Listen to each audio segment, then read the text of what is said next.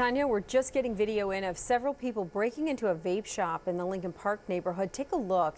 At least 5 people here are involved. First, they break the glass with a sledgehammer. Then once inside, one person goes straight for the cash register. Others start to take several items from store shelves. This happened at Mr. Vape and Smoke Shop on Lincoln Avenue near Belden at around 3:30 this morning. We spoke to the store owner, who says he has been battling these kinds of break-ins over and over again, and he tells us he feels discouraged.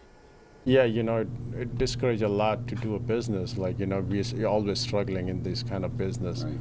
And these things happening like every alternate day or like once in a month, or, the business is already struggling, and, these robberies are like crazy. Police tell us the robbers took off in a vehicle. Meanwhile, we're working on getting more information about whether this robbery is connected to others in several other police districts overnight. Police say no one is in custody this morning, and Area 3 detectives are investigating. Watch breaking news on YouTube. Subscribe to ABC 7 Chicago Eyewitness News.